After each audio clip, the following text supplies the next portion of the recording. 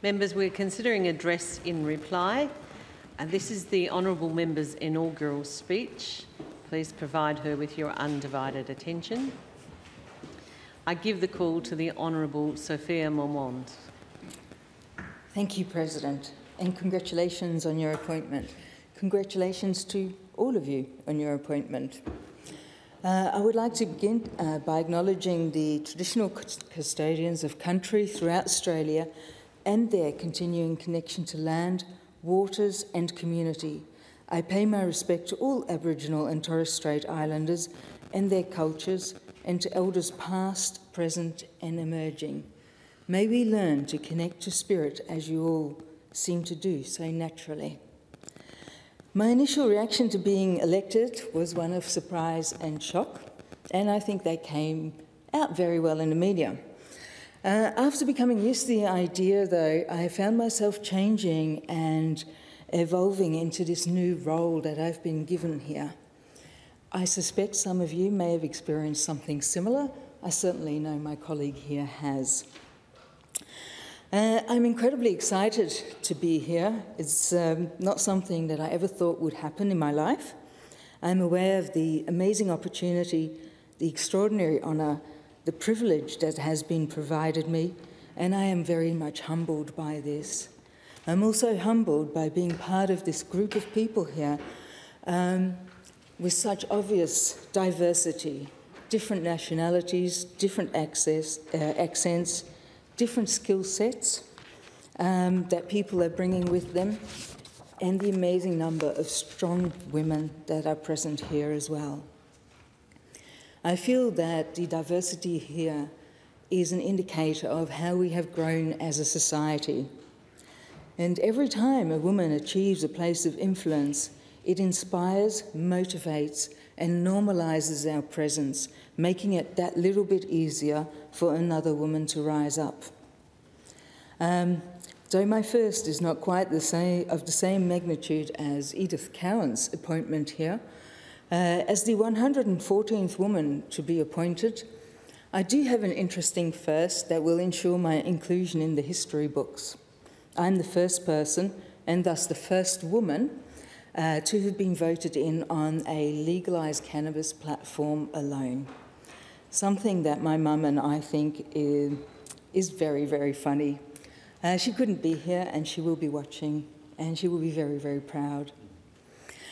Okay, so cannabis regulation trends are very much followed globally by campaigners and other interested parties. Consequently, I'm not just slightly famous here, and I'm being recognised out there already as that cannabis lady. I've also gained some notoriety on an international level. The experience of being plucked from anonymous mediocrity and rise to a type of international internet famous has been fascinating, to say the least. I've had people from around the world contact me, Spain, US, the Netherlands as well, and they are all tracking what's going on here. I would like to share with you today some of my journey that brought me here. What you may notice is that, like several other members here, I have an accent. It might be hard to place. There's reasons for that. So I was born in the Netherlands to very adventurous parents. As a result of this, we moved to South Africa when I was 4 years of age. This was in 1972, and that was the first time that I learned to speak English.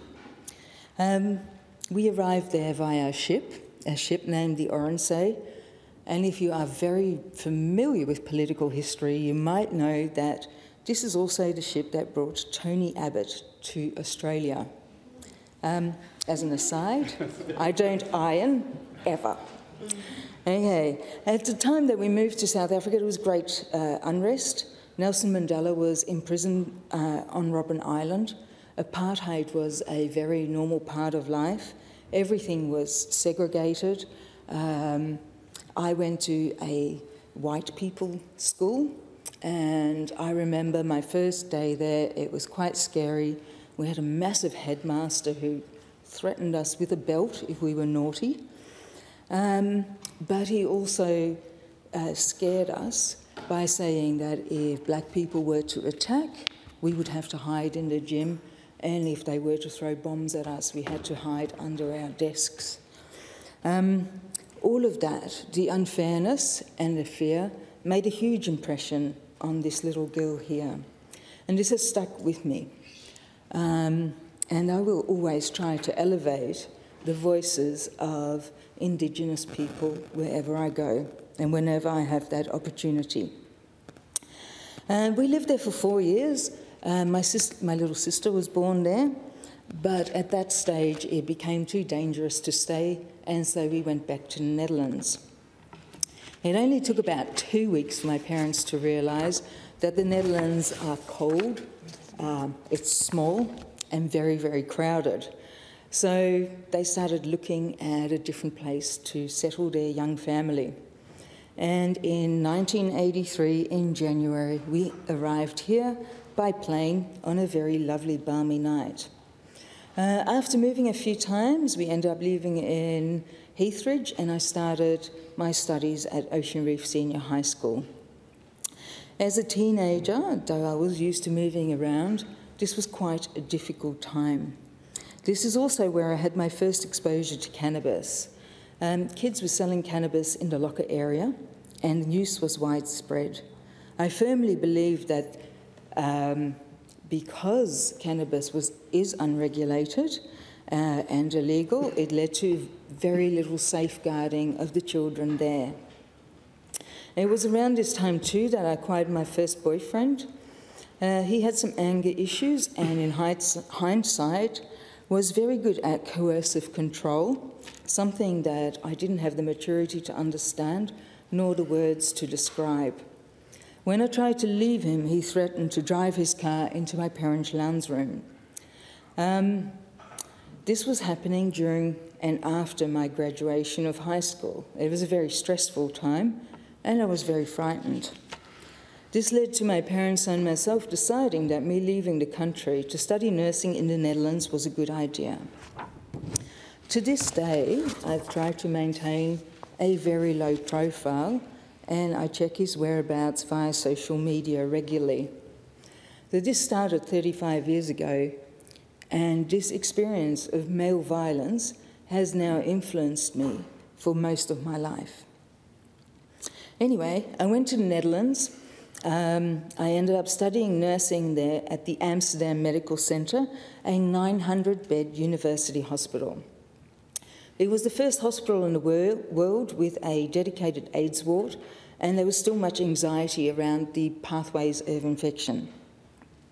The strict hygiene practices that were implemented at that stage were considered gold standard, and I still have some of those habits today, for which I have been ridiculed in the past, and now all of a sudden people are agreeing with me. It was here that I became aware of the medicinal actions of cannabis, where some of the more experienced nurses would subtly hint for chemo patients to get their friends or family to bring a joint and go outside to smoke it. Those who did would come back happier, with less pain, no nausea, and an appetite. There was no pharmaceutical drug available that offered the same benefits and reduced suffering effectively and without side effects. And this was 30 years ago already. I think of all the suffering that this herb could have reduced in the meantime, and how unfair it has been to those people who did not have access to it, to suffer through the nausea and discomfort of chemotherapy.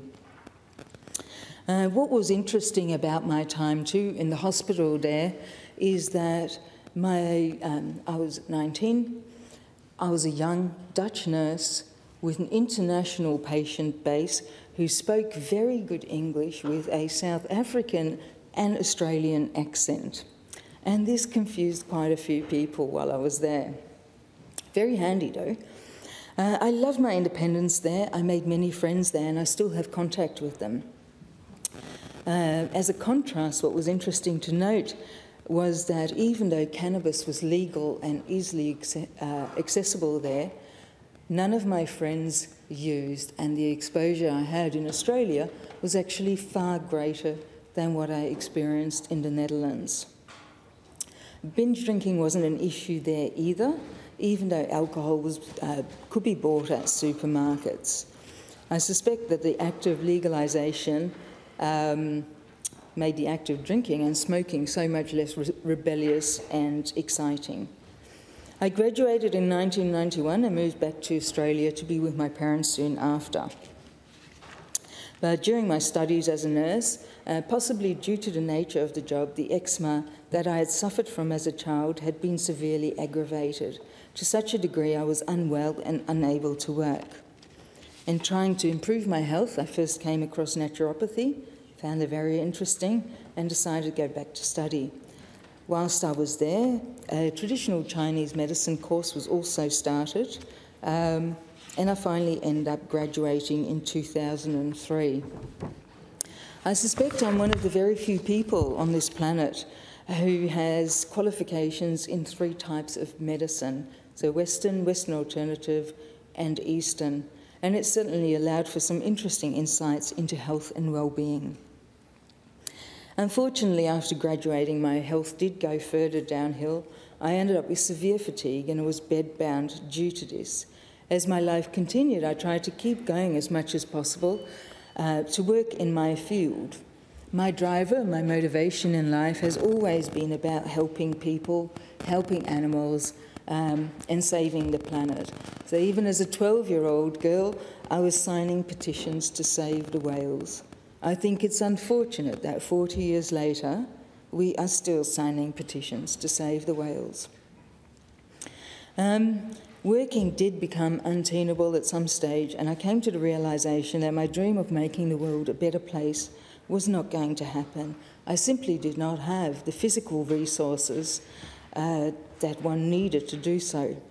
This led to some quite severe depression, on top of the fatigue and some of the other symptoms that I was experiencing.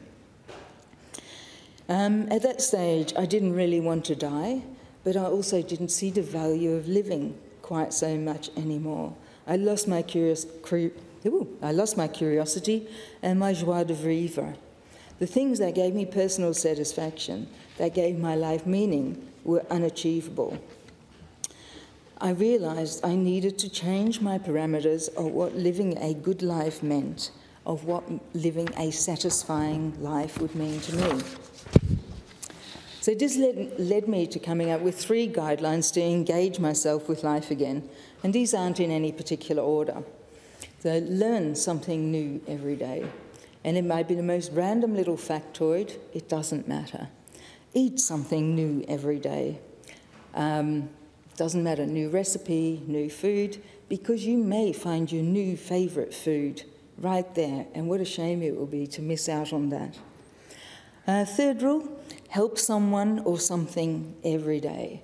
So I started to live that way, and I found that this is expressed in some interesting ways. For instance, giving someone acupressure when you notice that they have a headache, helping with a massage in the shoulders, picking up plastic when I'm out walking my dog so it is removed from the environment, watering a wilted plant. So even though I couldn't change the world, I was able to make the world of difference to those I helped.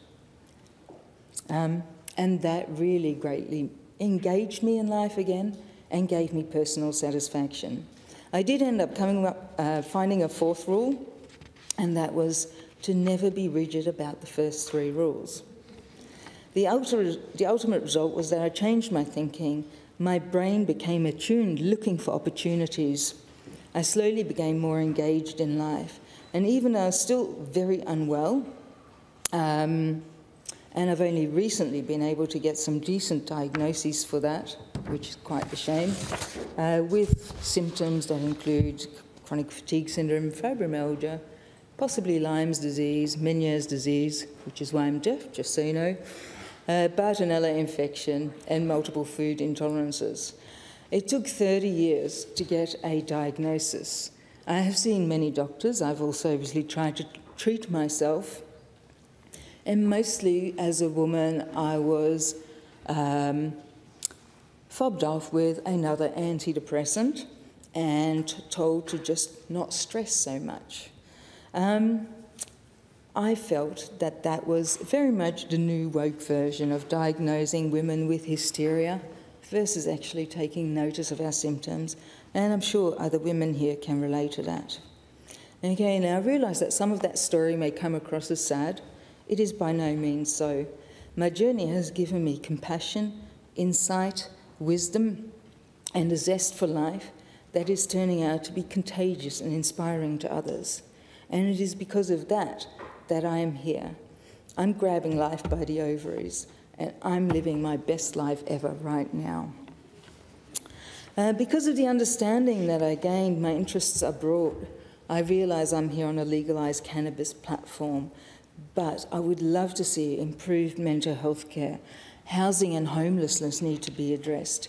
My demographic, women in their 50s, are currently the most at risk of becoming homeless. We are largely invisible. A lot of the women that are homeless have bought a tiny home, have bought a motorhome, and are couch surfing. So they're very clever at coping, but they're somewhere in between needing social housing and certainly not being able to afford to buy their own place. Other things that I'm passionate about, domestic violence. I would love to see equity for women and girls, very specifically Indigenous women and girls.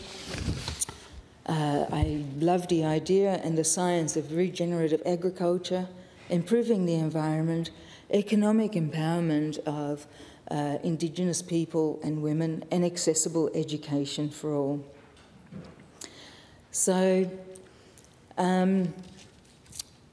as I've told you, some of my experiences have come about simply from being born a woman in this world, or a female in this world. And systemic and institutional sexism and racism are still very much evident. In closing, I would like to share an insight gained through the work of Charles Darwin. For many years, people have somewhat misinterpreted one of his insights in relation to evolutionary biology. The interpretation that we ended up with was certainly a culturally influenced interpretation. He spoke about survival and adaptation. It was interpreted as survival of the fittest, the strongest, the alphas. It turns out there's only one thing, one quality that's more important than the rest that ensures the survival of a species, and that is cooperation. Thank you.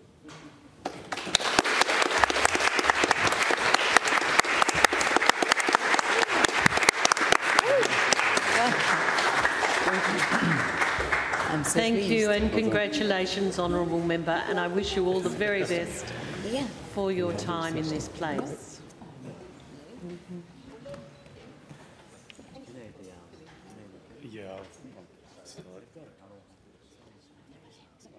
I'll just, make an executive decision.